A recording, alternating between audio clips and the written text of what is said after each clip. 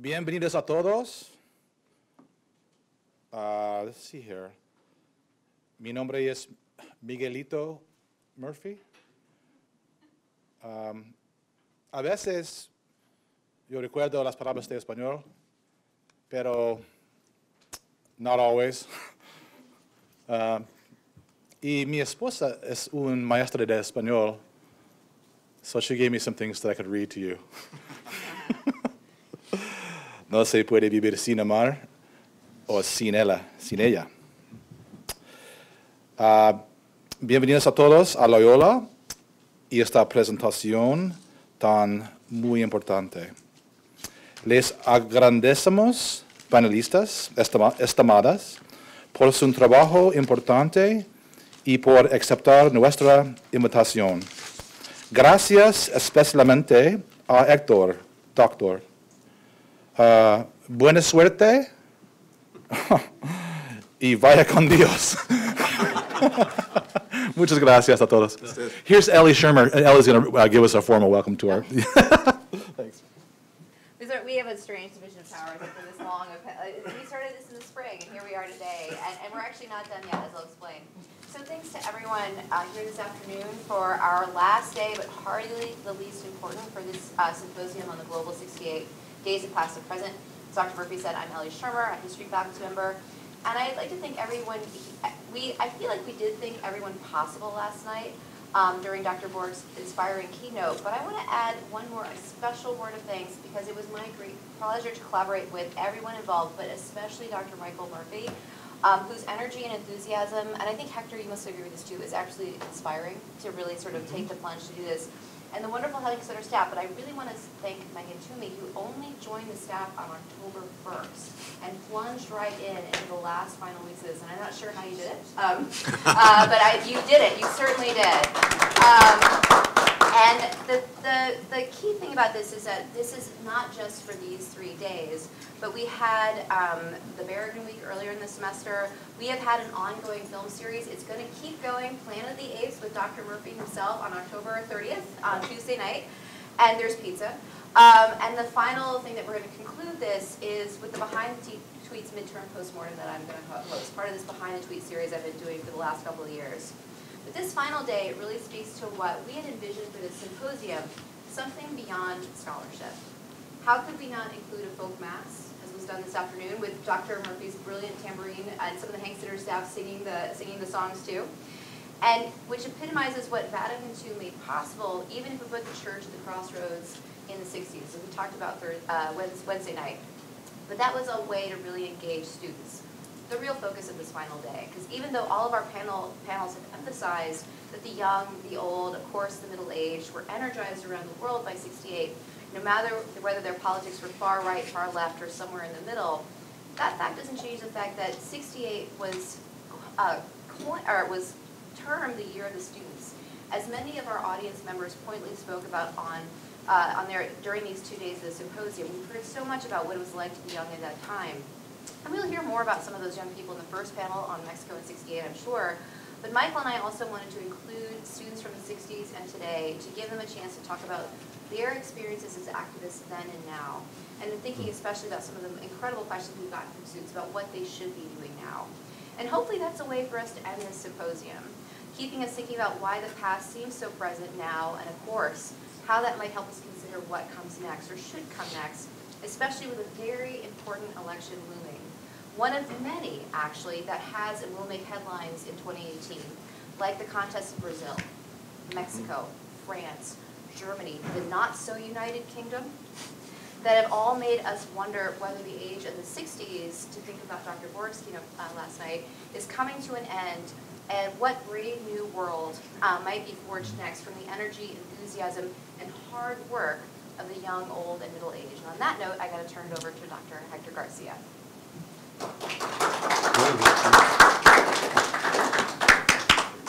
Good afternoon, buenas tardes, bienvenidas y bienvenidos a todas y todos.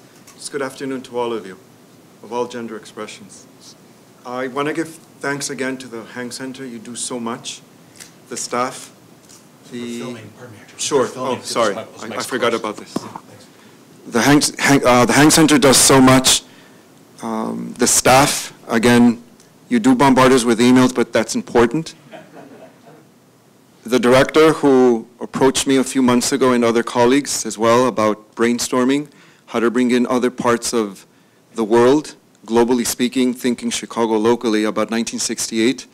So without the director, Michael Miguelito Murphy, the symposium on 1968 wouldn't be possible. These conversations in 1968 have been Chicagoland bound. No, Chicagolandia is how I describe it in Spanish.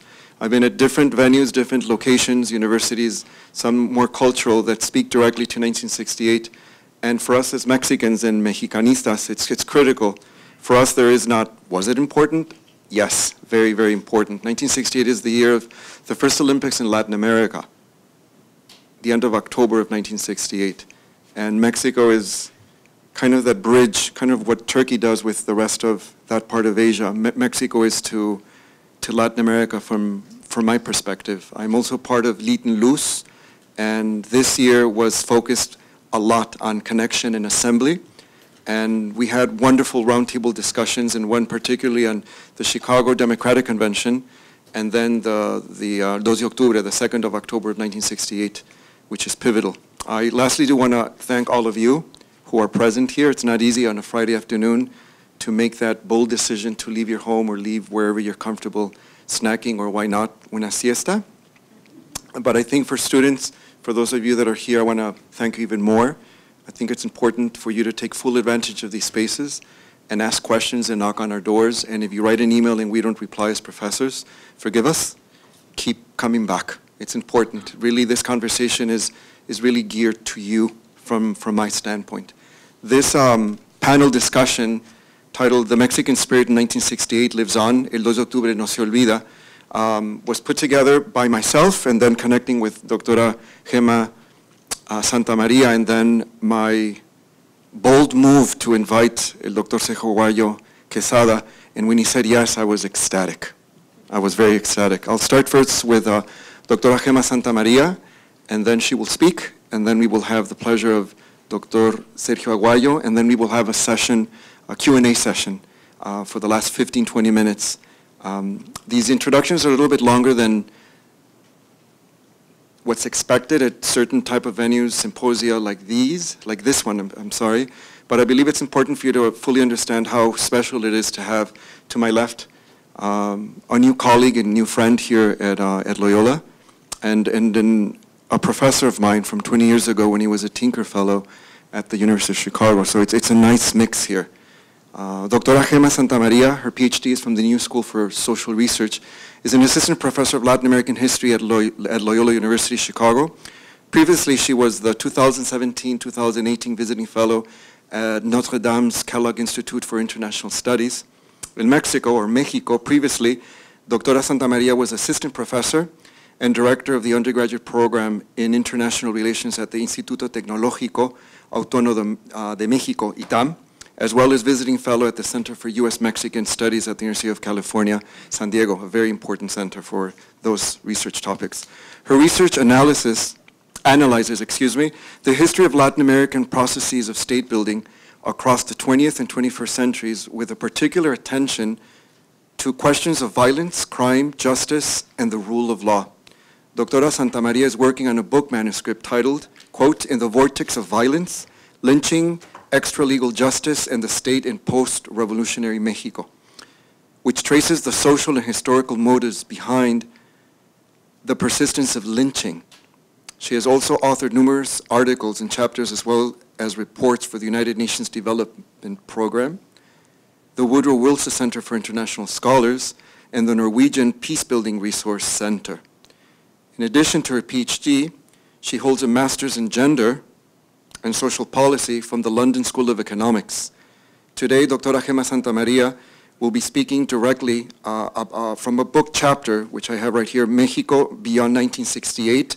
Let me read the title. It's a provocative one. Mexico Beyond 1968, Revolutionaries, Radicals, and Repression During the Global 60s and Subversive 70s. And she will focus on mobs, riots, and student violence in the 1960s and 70s in Puebla, Mexico. Muchas gracias.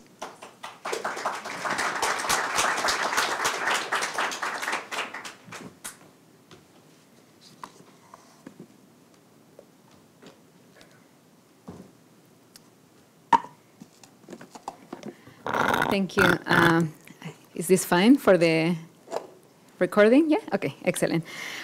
So thank you, welcome, and thank you for the opportunity of being here today, being part of this conference. Thank you to the organizers and especially to my colleague, Professor Héctor Garcia, for inviting me to participate in this dialogue and share this table with Professor Sergio Aguayo, a scholar whose contributions to our understanding of the past and present history of violence in Mexico have been manifold and instrumental. I feel truly honored to be here with you today.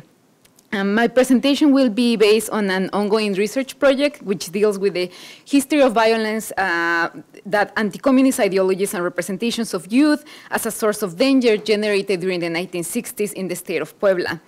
Part of this research was published in an edited volume that Hector mentioned just now, coordinated by Jaime Pensado and Enrique Ochoa. Shane Gillingham, who is here with us and was here yesterday presenting in this conference, also contributed to this volume. My paper is connected in various ways to the theme of this panel, which deals with the events leading up to the Tlatelolco massacre that took place on October 2nd of 1968 in Mexico City, an event in which hundreds of unarmed students and youth were killed by the Mexican army and by the state security forces.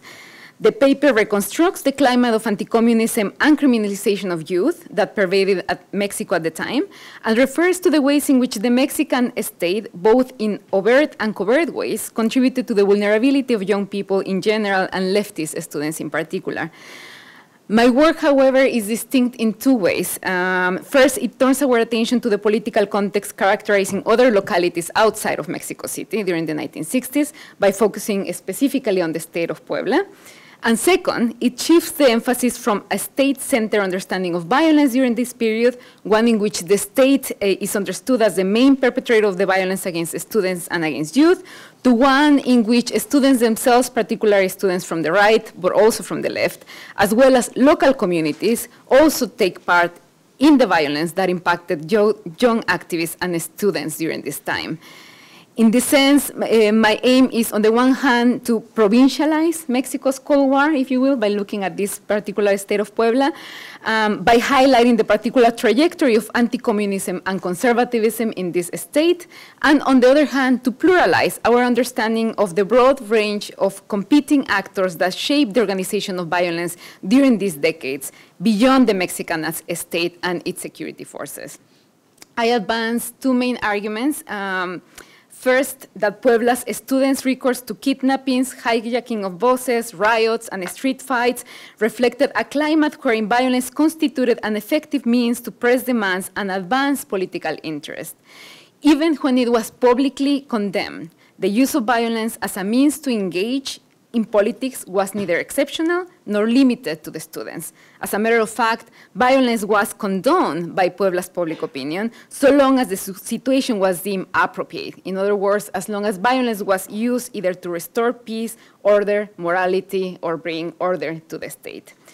Secondly, I argue that despite discourses that claim that student and youth activism were a byproduct of a communist infiltration or a foreign exotic idea that aimed at destabilizing the state and the nation, evidence suggests that students' demands were based on local realities and needs, such as the students' interest to democratize Puebla's politics, as well as to reform and modernize Puebla's public university, the University Autonomous of Puebla.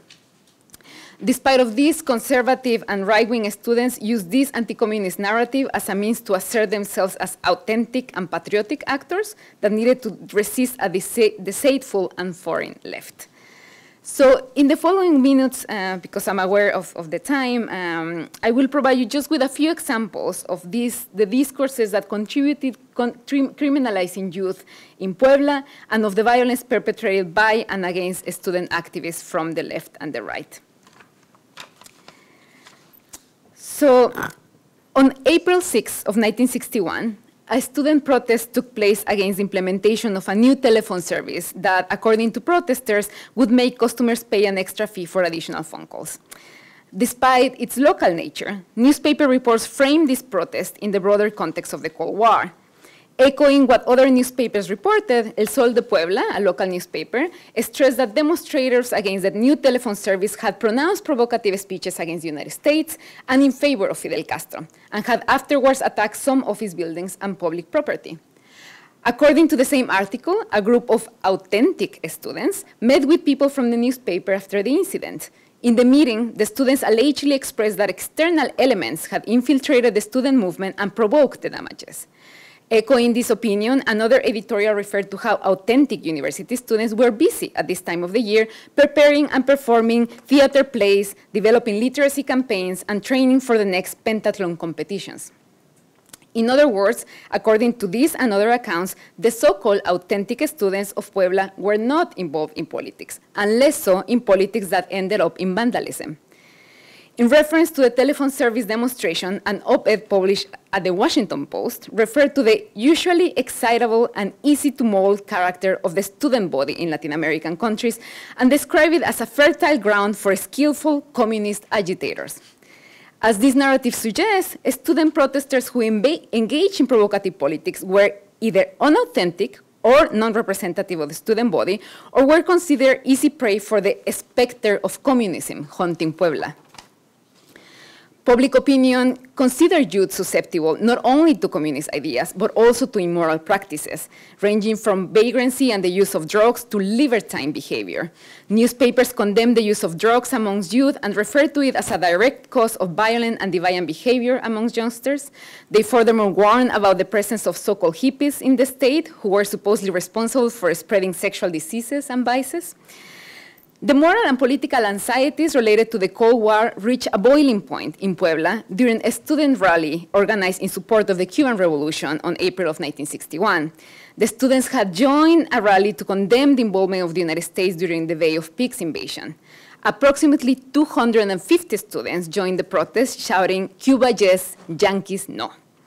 By and large, most newspaper articles described these students as professional agitators who had incited violence and promoted acts of vandalism against private property. Influential members of the Catholic Church echoed this representation of youth as a source of instability. The director of the Social Secretariat of Mexico commented on the student protest in an address given to the church and the Christian family movement of Puebla. Echoing the conservative reports in the newspapers, he expressed, "We should not close our eyes. Communism wants power in order to impose its dictatorship in Mexico and the world." He reminded his audience that Catholics should unequivocally embrace the cry, "Catholicism yes, communism no," and urged Poblanos to come in defense of the liberty, dignity, and traditions of the homeland. Velázquez's speech was just a prelude to a massive anti-communist rally taking place a few days after. That rally brought together hundreds of people, including university students and high school students from private high schools, who denounced not only the university's communist infiltration, but also the Red invasion in Mexico and other Latin American countries. During the rally, demonstrators shouted, "Long live Christ the King," in addition to the slogan, "Catholicism yes, communism no." The former cried, "Long live Christ the King," with unequivocal Cristero undertones, the Cristero War that took place at the end of the 1920s in Mexico, appealed to a strand of anti-communist ideology that preceded the Cold War and that was rooted in Puebla's own trajectory of conservative and reactionary politics. After a group of university students opposing the demonstration arrived at the rally, a violent confrontation broke out between the two opposing factions. Attacks on private schools were perpetrated the following days by liberal students and by leftist students, followed and retaliated by right-wing students that also attacked public schools. By the year 1961, the student population of Puebla was effectively divided into two factions: the Carolinos, composed by liberals and leftist students, and the right-wing student body organized in the Anti-Communist University Front, known as FUA in Spanish.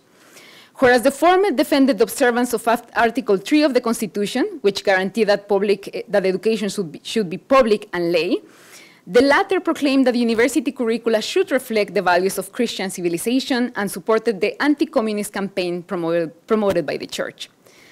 Although ignored or overlooked by the conservative press, the demands to secularize and modernize the university were central to the student movement in Puebla. And I carried out interviews with students, with people that were students at the time, and that's what they reflect upon. It was these demands to secularize and modernize the university, and not communism, what gave cohesiveness to liberal and leftist students. Yet, right-wing students and other conservative actors in Puebla insisted on superimposing the communist anti-communist schema. The conflict surrounding the reform of the university would last for several months. On May of 1961, the Archbishop of Puebla intervened in the student conflict by devoting an entire pastoral letter to the issue of communism. In the letter, which was meant to be read in all of Puebla's Catholic churches during the Sunday sermon, the Archbishop warned his flock about the imminent threat posed by communism. He stated, and I quote, "Let's raise our voice with all energy in defense of the Christian civilization and of the highest values it has. Let us defend the family, the human person, liberty, order, authority, religion, our motherland." In the following years, there would be a series of events that show how leftist and liberal students became more engaged with social and popular demands in the state that went beyond the university. Although these demands had nothing to do with a foreign communist plot, but rather with Puebla's own social and political realities, they continue to be represented as such. And I should say here, I do not have time to develop this here in my presentation, but I can discuss this in the Q&A. There were increasingly, the student movement, the leftist and liberal students increasingly became involved with the Communist Party, with the Mexican Communist Party. So whereas those communist connections were not true for the first part of the 1960s, by the end of the 1960s, they were true, and especially during the 1970s in Puebla. So I'm going to cover now this particular event, which I think is, again, very telling of the climate of anti-communism that existed at the time. And this is a lynching of 5 university workers from the Autonomous University of Puebla that took place in the small town of San Miguel Canoa in Puebla on September 14 of 1968. This lynching illuminates how representations of students and youth as dangerous elements had reached various local communities beyond the capital of Puebla. The event took place only a few weeks before the Tlatelolco massacre. To be precise, only 2 weeks before the October 2nd, 1968 student massacre. This violent lynching came to epitomize one of the most violent episodes of the Mexico's Cold War era. The lynching is further considered a defining episode in the regional history of Puebla's student movement, as well as, and it is central in the collective memory that exists of it. The 5 university workers who were lynched were passing by the town of San Miguel Canoa in their way to go hiking to a mountain called La Malinche. The workers, who were all in their early or mid-20s, were wrongly accused of being communist students by the people of San Miguel. The accusation instigated a large group of villagers, thought to be in the hundreds, to capture and subsequently beat the workers. 2 of the victims died from lethal machete injuries, while 3 survived after ongoing a long process of physical and psychological recovery. And I have had the privilege of interviewing one of the survivors of this lynching. In addition to the university workers, Lucas Garcia, a villager who had agreed to provide shelter to these university workers, was also killed as a result of the lynching. A member of an independent union that had connections with the Mexican Communist Party, Lucas Garcia was a critical opponent of the town's Catholic priest, Enrique Mesa Perez. For his part, the priest had strong connections to the local pre-party and ruled the town of San Miguel Canoa under an authoritarian grip. In his sermons, the priest promoted an image of unionized workers as communists and infidels, and referred to students as a threat for the material and spiritual integrity of the community. Just a few days before the lynching, university students had indeed been in Canoa and held a meeting with local workers, communist sympathizers, and other residents of the town. The 5 university workers, who were neither students nor communists, would bear the consequences of the students' incursion into this town. The presence of students in this small town confirms that the student movement in Puebla had transformed from an exclusively urban and university-based activism to a broader political movement with strong ties with popular, peasant, and workers' organizations. It further reaffirms the fact that the students were indeed connected to communist organizations, but these leftist organizations were homegrown. They were not byproducts of Soviet or Cuban infiltration, as widely claimed by the press. So, and this event goes, again, shows clearly that, that a narrative centered only on the violence executed by the state is not enough. No? I mean, there were violence was perpetrated also by other actors, no? Including, in this case, this local community or the people that participated in the lynching in Canoa. And we can talk about what it means to pluralize this story of violence. In this presentation, and I'm concluding now, I have sought to analyze the politics of violence characterizing the student movement in 1960 Puebla. Specifically, I have aimed at both provincializing and pluralizing our understanding of Puebla's student violence during the height of the Cold War period. Despite an official rhetoric that tended to represent students, particularly from the left, as prone to being manipulated by foreign and exotic elements, I have argued that student activism and the recourse to violence were grounded on local demands and regional politics, be it in the need to reform and modernize the university or the demand to attend issues of social justice among Puebla's popular sectors. The discourses and actions of leftist students were informed by regional conditions. Furthermore, students' use of violence reflected a political climate wherein violence was seen as a legitimate means to advance political demands. Puebla's public opinion condemned student violence and countercultural practices, but at the same time, it condoned immoral behavior and called upon a greater presence of the police and the military in order to repress students. Through practices of covert and overt repression, Puebla's authorities and political elites added to the violence characterizing the student movement at this time. Thank you very much.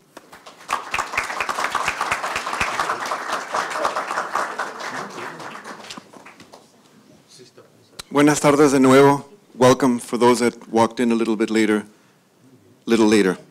after we started. My apologies. Now for el Dr. Sergio Aguayo Quesada. He has been a full professor at el Colegio de México, Centro de Estudios Internacionales, since 1977, where he coordinates the seminar on violence and peace, and recently published a report investigating 2 mass killings in Mexico by gangs in the drug trade, and the need for the United States and Mexico to join together to fight organized crime, and why it has not happened.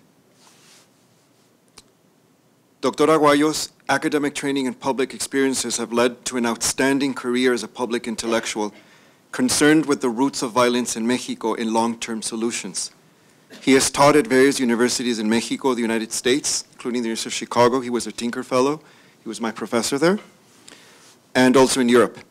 Since 2014, he has been affiliated with the FXB Center for Health and Human Rights at Harvard School of Public Health. He has published close to 30 books, maybe more. One is 1968, I'll say it in Spanish, 1968, Los Archivos de la Violencia. 1968, The Archives of Violence. That's the book I believe he was writing when you were my professor. So I remember that. 18 monographs, about 100 academic articles or book chapters, and close to 1,500 journalistic publications. He was a founding member of the newspaper La Jornada and the magazine Este País. He writes a weekly column in La Reforma, as well as 14 other newspapers. Since March 2001, he's been a member of Primer Plano, Canal 11, it's like PBS if you want, equivalent, a weekly TV talk show. 2014, he founded the influential Seminar on Violence and Peace that conducts research, organizes courses for public officials and victim organizations, and has a monthly public discussion with the protagonist of War and Peace. And it continues. Dr. Sergio Aguayo has been invited as an invited lecturer for the National Defense College and the Center of Higher Naval Studies, which are the top research institutes within the Mexican Armed Forces. Today, Dr. Sergio Aguayo Quesada will be speaking about his last publication, which is 2 weeks old, 3 weeks old? Yes, well, something like that. Very recent. Very recent. It's available on Amazon not what's it called, the platform where it's not printed? It's Kindle. Is it in English, Espanol? It's English. English. Yeah. And the title of that book, and he will highlight some of what he's presented there, and it's titled, and I'll leave it at that, Mexico 68, the Students, the President, and the CIA. Okay. Good.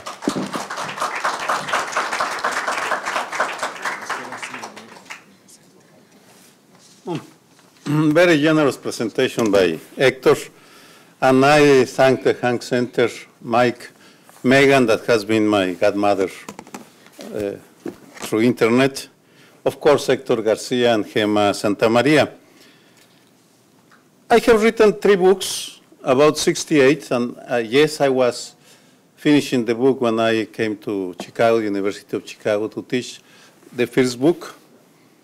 And the first 2 books, actually, I concentrated in 2 actors: the government, the regime, and the forces that appeared in 1968, the student forces, but it was more than that, that wanted a peaceful transformation. And in that regard, I want to make a comment about Gemma's paper. I enjoy it, because it illustrates how difficult it is to come to definitive conclusions about the meaning of 68, because whereas in Puebla, I believe the elites wanted that force be used against the students, communist students. In Mexico City, some opinion polls that I found in 68 found that there was a massive disapproval of the use of force in Tlatelolco by the population, not by the elites. So it means that we still have to dig further and further to establish what was the meaning of Tlatelolco for Mexico, for the students, for the transition, for the government, and also how it was, what impact it had in Puebla or Guadalajara, my hometown, in which 68 led to guerrillas, the appearance of guerrillas and of cartels that established in Guadalajara, in part because they were given protection by the death squads that were created to execute guerrillas. So it is a complicated history, but in spite of that, what I want just to establish is that the 68 movement, it's important because it is the first time that the popular movement, national transformation of the regime, started in the capital, and that movement wanted the change to be achieved in a peaceful way. Our previous transformations, independence, reform, revolution, were very violent struggles. Mexico is a violent society. I mean, it is not only the students or the elites. No, we are a violent society.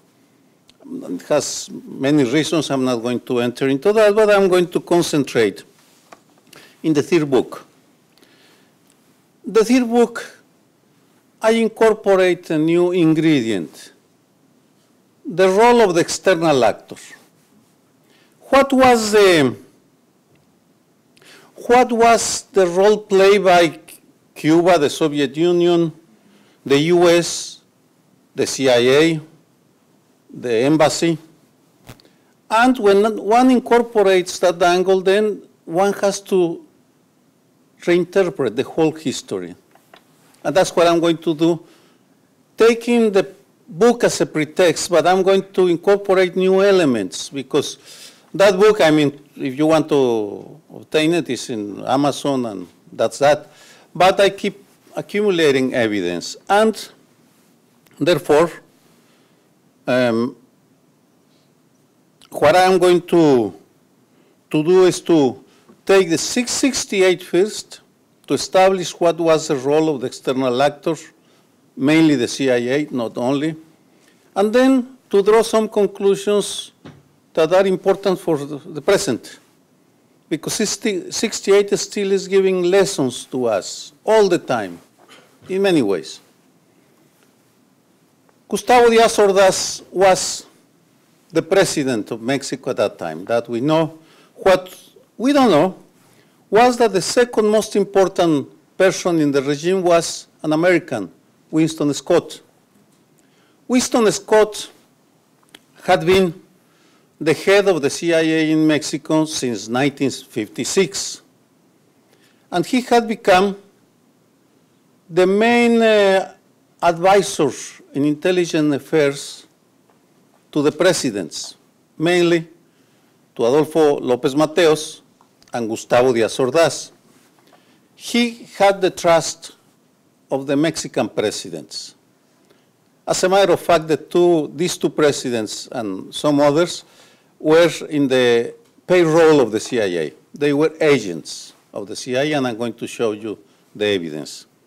Now, they were so friends that the president Adolfo López Mateos and Gustavo Díaz Ordaz accepted to be the witnesses of the civil wedding of Winston Scott with another CIA agent, Janet Scott, who was the wife of another CIA agent. I mean, and the triangle, if we have time, I can tell you, because it's an extraordinary story of love and betrayal and espionage and all that. But nevertheless, what was remarkable was that the president and the minister of the Interior accepted to go and sign on December 62 in the wedding, and they accepted that that ceremony was published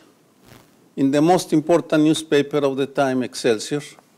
I mean, you cannot see it from here, but it is the wedding.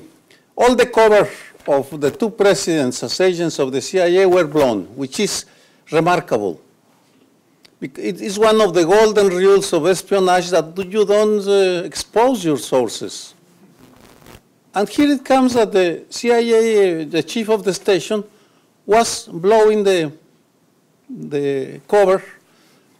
And there was a reason, of course, because he knew very well how the political system worked, and he was being sued for adultery by the husband of his wife.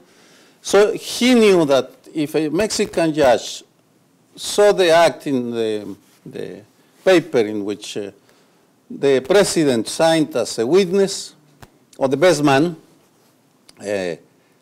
no judge will send him to jail or to whatever.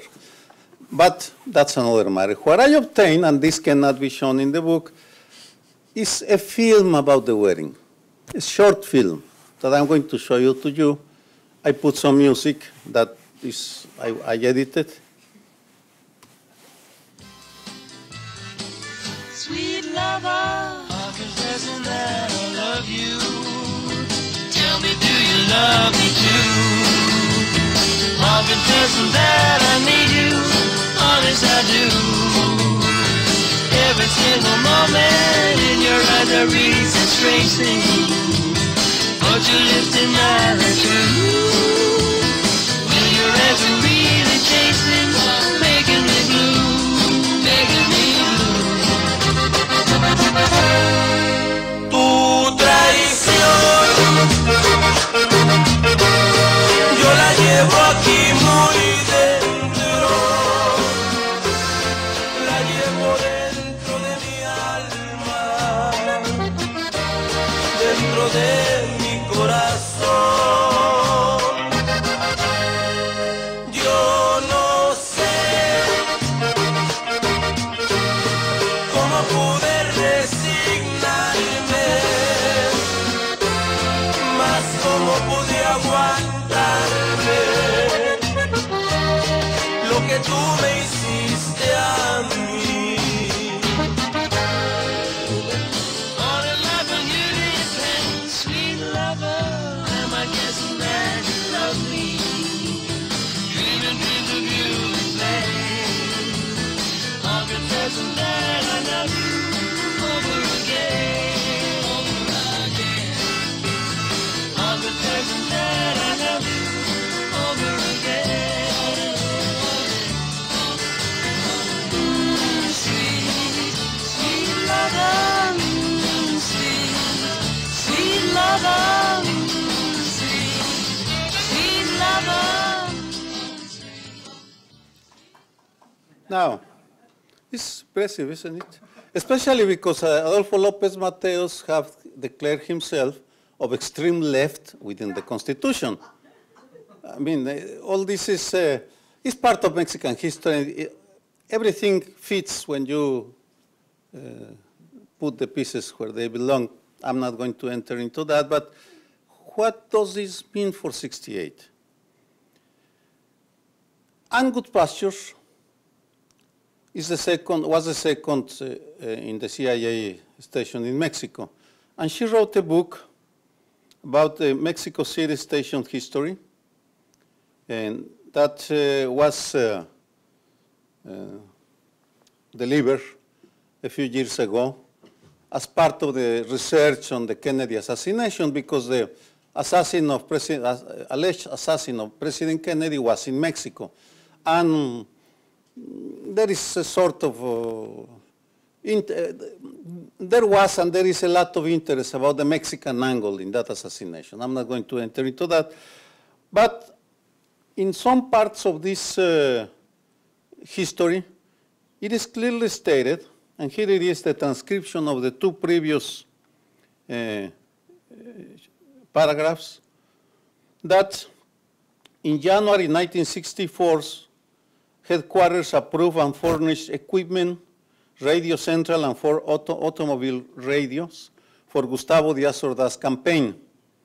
Besides, the CIA gave Ordaz $400 per month as a subsidy from December 1963 to November 1964. Apparently, it was to pay his bodyguards during his campaign tours.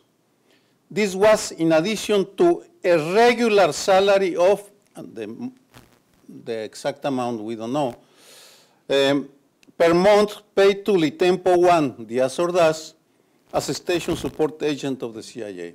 Thus, our president was a CIA agent, paid, period. What does that mean? That's another matter, but let's go to 68. Winston Scott and Gustavo Díaz Ordaz were cold warriors, very deeply anti-communist. Díaz Ordaz was from Puebla, so I'm not surprised that they had this kind of ideas, the ideas that Gemma explained to us. So what I have been able to establish was that Winston Scott was very influential in the interpretation that Díaz Ordaz gave to the students' movement, because there were two schools. It is a native movement with local roots, or is a part of a plot of the communist, international communism. And Winston Scott influenced Díaz Ordaz. And Díaz Ordaz used Winston Scott to present to Washington the hypothesis that the students were part of a communist conspiracy. The first cable sent by Winston Scott at 12 o'clock on October 2nd is very clear. The first shots were fired by the students from the Chihuahua apartments. Most of the students present on the speaker's platform were armed, one with a submachine gun. The troops were only answering the fire from the students. That is, he's fully supporting the thesis of the government, which was a lie. I mean, that was not the case. The snipers that fired to the crowd were elements of the elite armed unit elite group from the army that obeyed only to the president, Estado Mayor Presidencial. 3 days later, he wrote, Winston Scott, to Washington, the guns used were new and had their numbers filed off. The Castro and Chinese communist groups were at the center of the effort. The Soviet communists had to come along to avoid the charge of being chicken.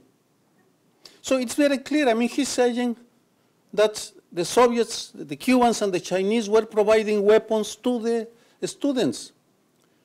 The White House, the National Security Council, reacted with intensity, saying, what are you saying? Give us the proofs, because it was extremely, it was a provocation in case, not at the level of the missile crisis in Cuba, but it was a provocation to deliver weapons to a group to try to overthrow the Mexican government, an ally of the US. And of course, Winston Scott had to say, well, I don't have the evidence. And one American diplomat wrote sarcastically, Scott presented 15 different and sometimes flatly contradictory versions of what happened at Tlatelolco. He was discredited. And the State Department was more sober, and some sectors of the CIA saying this Mexican student movement was local, was native. Of course, there were communists. There were. But they didn't have the influence that were, I mean, here you have to balance if who is to blame for the bombs sent to the Democrats all over this country, if the fake news or the inflammatory rhetoric of some politicians. I mean, that's the equivalent. You have to decide who is to blame. I mean, and Winston Scott was removed, and Jefferson Morley, who wrote a book, Our Man in Mexico, excellent book about him, and with the line, the puppet master had become a puppet. That is, Winston Scott ended being at the service of the Mexican government. And that was the case, by the way. He was, he ended his career 6 months later in June 1969. End of that part of the story. Now, what is the meaning of this? How are we going to interpret, besides saying, oh, the Mexican president was a CIA agent? Well, from a structural perspective, the real lesson is that Mexican presidents did not have an intelligence service of their own. They depended on the CIA and the FBI. Basically, I mean, they were at the mercy of what the CIA and the FBI told them about who were the enemies of Mexico, what was the role of the Cuba, the Soviet Union, or whatever, or who were the internal enemies. And by the way, Jesuits in the capital were very important in the movement, and some sectors of the Catholic Church that have been influenced by the Vatican Council too, but that's another story. But Operation Interception, September 69. It was important because the US closed the border in September without letting the Mexican president know. And I don't have the time. What is important about this operation, I'm going to take a quotation from the New York Times, was that if the Mexican government did not comply with the demands on the part of the Nixon, of the Nixon administration, the Nixon administration would provide the names of 20 important Mexicans that were involved in drug trafficking. So Gordon Liddy, the one of Watergate, later wrote his memoirs, and he said Operation Interception was an exercise in international extortion, pure, simple, and effective. And Mexico agreed to follow the strategy decided in the US against the production and traffic of drugs, against organized crime in general. That's the consequence of Mexico not having its own intelligence agencies.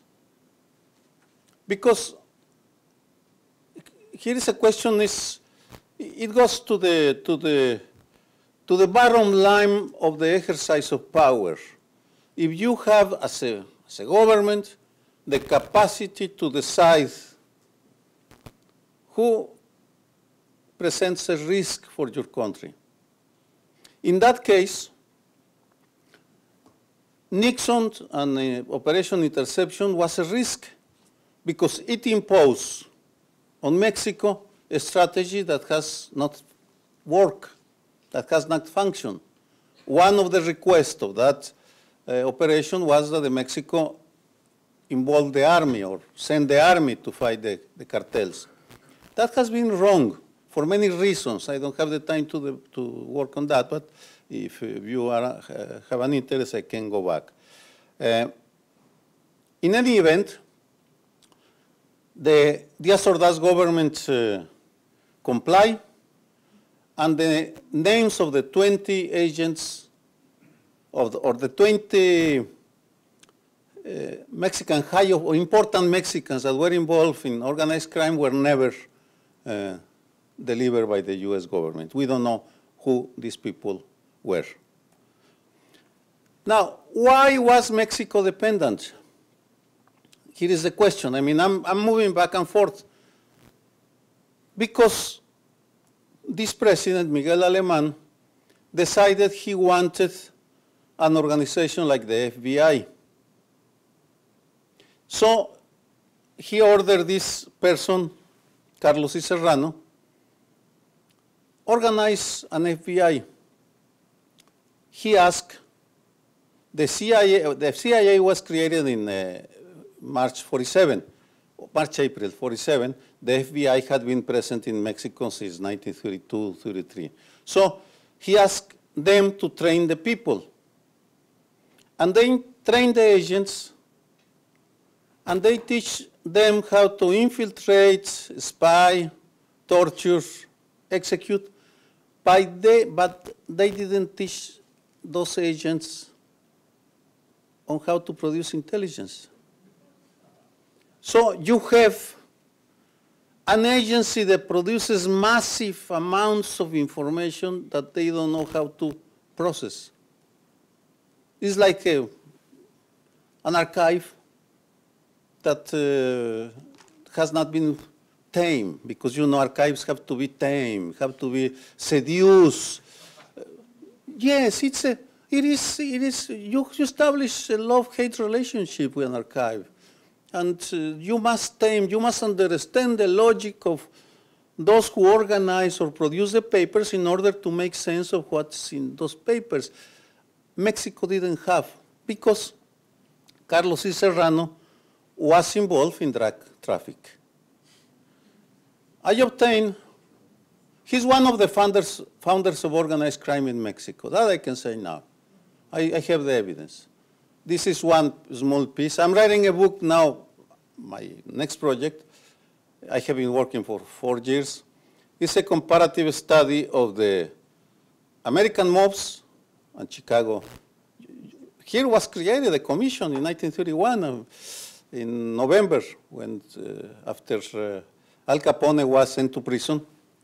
They met here to create the commission that control organized crime all over the US and the Mexican cartels. So if in the US, Al Capone, Lucky Luciano, Major Lansky are the creators of the architects of organized crime in this country, in Mexico, it was Abelardo L. Rodriguez, general, governor of Baja California, and Carlos Y. Serrano. And look what the CIA say. Well, you cannot read it. I put it here. Serrano, an unscrupulous man, is actively engaged in various illegal enterprises, such as the narcotics traffic. He is considered astute, intelligent, and personable. He is said to aspire to the presidency of the Republic. It's a fascinating history why he couldn't make it. But he tried, well, I don't know if he, but some of his people tried to smuggle 63 cans of opium through Nuevo Laredo, and they were caught with his car, with the Cadillac of Carlos Y. Serrano. And then Drew Pearson in the Washington Post published an expose in 1948, and that, no, yes, 1948, because that was 1946 when the opium cans were discovered, in 1948. That's a fascinating story, because organized crime must to be understood from a binational perspective. Criminal violence and political violence have to be understood from with a binational perspective. Otherwise, it doesn't make sense. You lose the full understanding. Rex Applegate, he was from the OSS, CIA. He was one of the trainers of the Directorate of Federal Security. And by the way, I mean, the CIA wrote that, but the American government never said anything to the Mexican government about the engagement of Carlos Serrano in drug trafficking, because he was the closest allies of President Miguel Alemán. Now let's move to the presidency of Andrés Manuel López Obrador. Two lessons. The first one.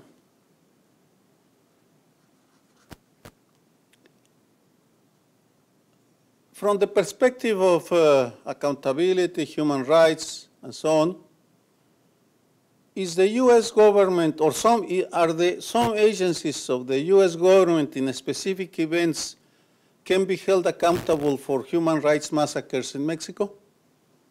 That is, Winston Scott can be judged in absentia for creating this ambience for the decision to order the assassination of innocent people or not? It's a relevant question because there is evidence that some U.S. agencies keep committing those kinds of mistakes that have as a consequence massacres of Mexican nationals. The case of the Allende and Monterrey, the execution of hundreds of people in Coahuila in 2010, was the consequence of a failure on the part of the DEA in the handling of sensitive information. It's a relevant question.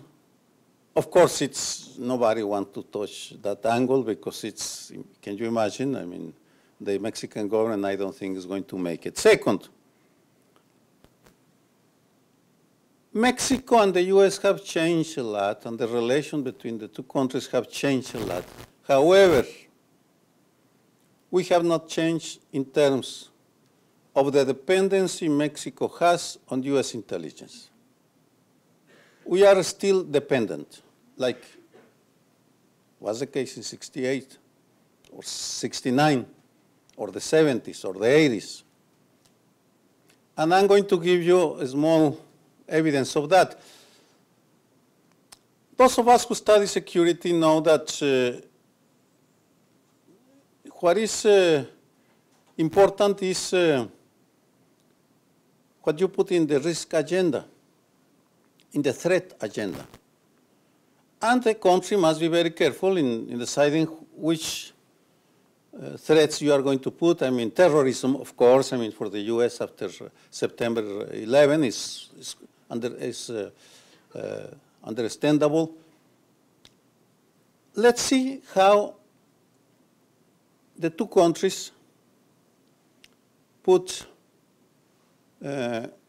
use the risk agenda. Well, this is a shield of the Center for Investigation and National Security.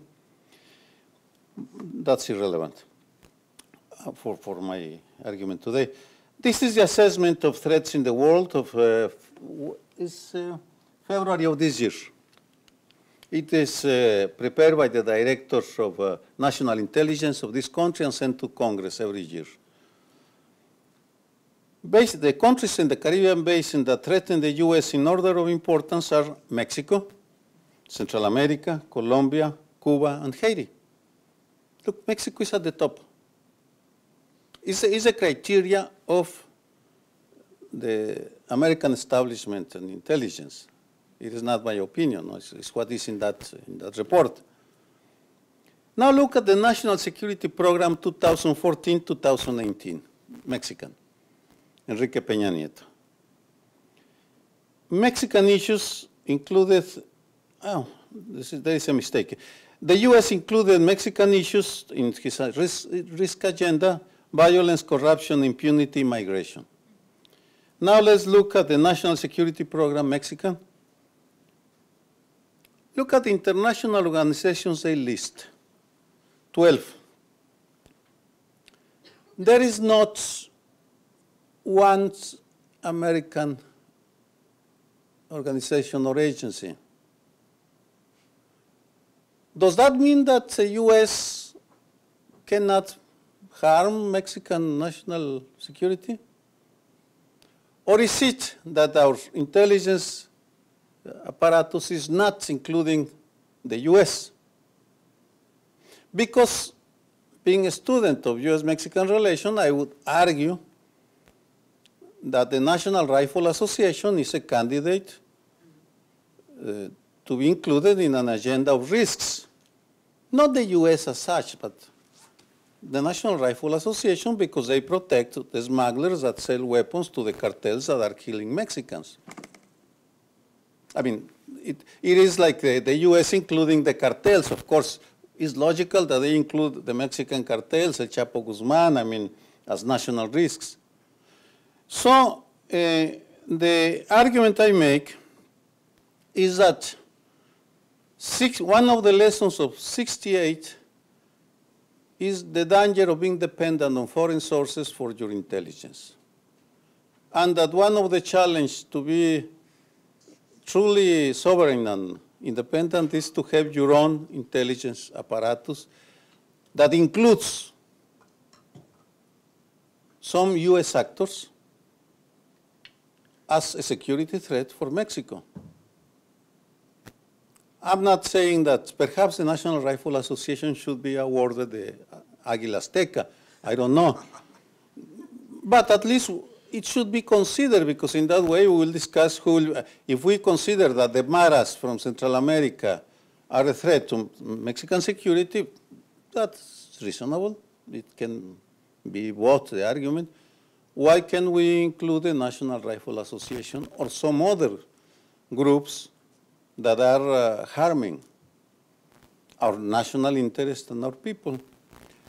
As you can see, '68 keeps teaching us lessons, because there are still aspects that we don't know about '68, and there are still information that deserves to be reinterpreted with new evidence, like the one I provide you about the role of Winston Scott and the CIA in the creation of the mentality in the president's mind. I mean, I'm not saying that the CIA or the Lyndon Johnson sent a group of assassins to Mexico in October 2nd. I mean, that's not the case, but one must discuss responsibility in a broader perspective, especially when you are the neighbors, when we are neighbors. And that means that our securities and our threats are shared. We have a shared responsibility, and we must build a shared agenda, and for that, we must be self-sufficient in the creation of our own intelligence. Thank you.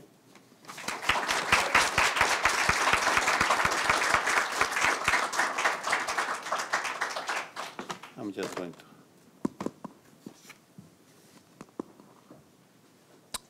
Muchas gracias. Thank you very much. I have the luxury and pleasure of being in these conversations aplenty, but I imagine many of you out in the public do not. So I invite you actually to ask questions. Sea tanto en inglés como en español.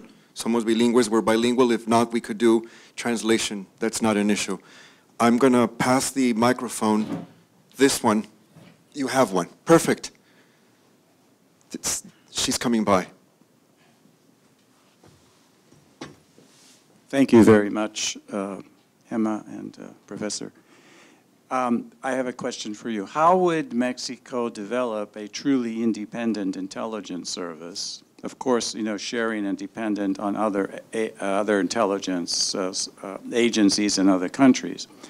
First of all, how can Mexico develop such an independent intelligence service? And then how would Mexico control that agency? Because we have the experience in the United States where the OSS, which seemed very good at the beginning, becomes then the CIA in many forms, and some good, some bad, some quite evil. So how would Mexico put in checks and balances to stop the intelligence agency from taking control of the country or becoming another gang in the war of gangs? I think it's very simple. Actually, this week, perhaps today, we will know the new plan of security plan of López Obrador. This argument, I'm making this argument to his team. I don't know if they will consider, but the CISEN, the National Security and Investigation, is changing its name to the National System of Intelligence. And there are examples all over the world of how intelligence agencies are a necessary evil, and that Congress or Parliament is the best way, and society are the best way to control those agencies. As for the human resources, Mexico has now a surplus of PhDs, experts in every field imaginable, because the country has invested billions of dollars in sending people abroad. So that's not the problem. The problem lies in the Army has intelligence service, the Federal Police, the Navy, and what we need now is a new intelligence service that takes a fresh look to the threats, and in my opinion, include some American institutions. That will be, and then we have to monitor them as in any democracy, and hope that they are not misused or perverted by drug cartels or by criminals or by ambitious politicians. Doctor, un gran admirador de su trabajo en primer plano y con Aristegui. Muchas gracias por estar aquí. Dos preguntas básicamente. Como vimos ahora, Televisa se unió con Amazon para hacer esta serie de Extraño Enemigo que habla del 68. ¿Cómo puede leer ese movimiento de Televisa, ¿no?, en lugar de hacerlo en Blim? La segunda pregunta es acerca de los Light Temples, de esta CIA que estuvo ahí involucrada. Actualmente, ¿cuáles serían los objetivos de la CIA? Por ejemplo, Manuel Bartlett fue un informante, y si vamos a Wikileaks podemos ver que Denise Dresser al menos tuvo un desayuno con la CIA. ¿Cuál sería el objetivo o cuáles serían los targets de la CIA? ¿Podrías decirlo en inglés también? I will try. So as we know, there is Televisa and Amazon, they did a partnership in order to have the series of Unknown Enemy that talks about the 68 killing, and they tried to make Televisa good, which is really not it's like Fox. So the second thing is about the CIA. As we know, Light Temples, they were involved in things Lopez Mateos and so on. So my question is about now, what is the target of the CIA? As we know, Bartlett, you talk about Puebla, so Bartlett, they said, probably as a DA agent said, Bartlett may be involved in CIA operations. Similarly, as Denise Dresser, as we got WikiLeaks, you can see that. At least they have a breakfast. So just my question is, what should be the new targets for that? Thank you so much. Televisa is looking for content. Everybody is looking for content. I mean, and the question is not that they are trying to do it, but it's the quality of the products they present. That's what we should look, I mean, because that's normal. And they are following the path of Argos and Univision and Telemundo and TV Azteca. And we should expect, Mexico has opened in that regard. I mean, there are all sorts of initiatives to create. There is a boom in the creation of content for the screen. And as the monopolies, the old monopolies that control information are breaking in pieces, then we have access to that. As for the CIA, I mean, I'm not a Puritan in the sense that we are neighbors. And of course, I mean, it's normal that the CIA, FBI, Navy, Army of this country have its agents. My argument is we Mexicans should have our agents as well in American territory, because that's normal. I mean, and they are looking, of course, at the cartels and the political scene, and they will try to steal or obtain some informants. And one must distinguish the fact that they meet with you as a scholar. So usually they don't present as the CIA agents, let me tell you. No, they present as diplomats. In the 80s with Lorenzo Meyer, we joke, because in the 80s, Mexico is a capital, or was a capital of espionage. After the Cuban Revolution and then the Central American Wars. In the Central American Wars, there were agents from all over the world, and we joke about who had more spies. For example, a Soviet diplomat distinguished because he always called from a booth telephone in the street. He never called you from, I mean, at that time we didn't have cell phones, so it was to your office. So that's, I mean, I'm not, I like to know with whom I am speaking, but sometimes I know that the diplomat that is sitting having a coffee, he perhaps is an agent of one of the agencies. And here comes the dilemma. I talk with generals, admirals, victims, activists, diplomats, because I need information. I need to understand what's going on. And that I feel it's acceptable. What is unacceptable is that you become a pay agent and become an informer of your colleagues about their private lives out of petty self-interest. But other than that, if an American diplomat or British or whatever, and I can tell you, I mean, the British were the most sophisticated. They had an interest in the wars, Central American wars, for Belize. That was the neighbor of Guatemala and all that. I mean, it was normal. And I don't think that Denise is an agent. I mean, when I read in the tweets that, I don't buy it. It is not the case. She's very intense and tries to understand what's going on in order to write and give an opinion. Well, she has her style, I have mine, but I am very open with my sources. I protect my sources, and when I say something off the record, I say it's off the record, but never, ever about the private lives or about, and never, ever I have accepted a payment of a government, of a foreign government or a Mexican government. And I have been offered cash, of course, by the Mexican government, not by the Americans have never offered me nothing, I must say. It is not a complaint. The Jesuits have offered me money to come here, are paying me my expenses. And maybe. And the Jesuits have not a very good. No, I'm joking. They were the spies of the Vatican at some time in Japan and China. And, I mean, that's part of history. It's, no, I mean, come on, all that is documented. It's normal.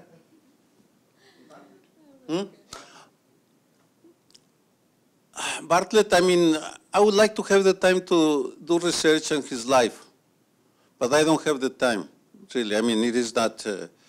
But it's a fascinating figure of the established consolidation of the drug cartels in Mexico. Perhaps at some time, it was in the 80s when he was the Minister of Interior, when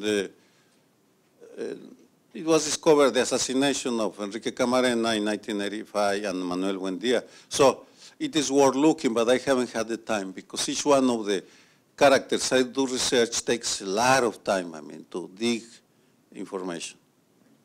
We have time for 2 more questions for either speaker. This is for Professor Santa Maria. Okay. I'm a labor historian, and in the U.S. And one of the things, dealing with communism, anti-communism, we've sort of over time understood that you can't take these things literally. When in fact, you're talking about communists in the 30s or 40s or 50s, or in the Deep South, for example, if you would say, well, are they really communists? No, of course they aren't. But the anti-communists will say secularists or integrationists or trade unionists are communists, and that is sort of a whole worldview. And I think American labor story, obviously we know this isn't the case, but I think we've come to sort of accept this sense that yes, there's this conflict going on, and they label it communism, but it represents a kind of cosmopolitan, secular world. And I was wondering if that enters into your work, and I mean you were making distinctions, of they weren't really members, etc., that kind of thing.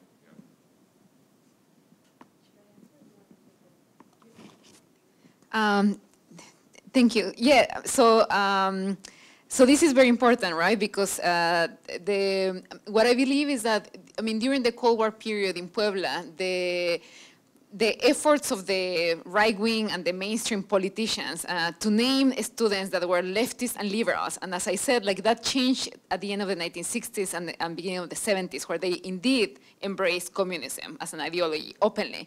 But before that, I mean, really they wanted to modernize the university. I mean, like they said that the university was controlled by the Catholic Church and by the government, and it was. The university didn't have enough resources to support research or have better technical equipment. I mean, so I spoke to students that were studying engineering, and they were, the extent to which we look at the Soviet Union, I mean, that's nothing, no? I mean, what we really care about is transforming and modernizing our own society, democratizing Puebla politics, and also the university, no? The university life.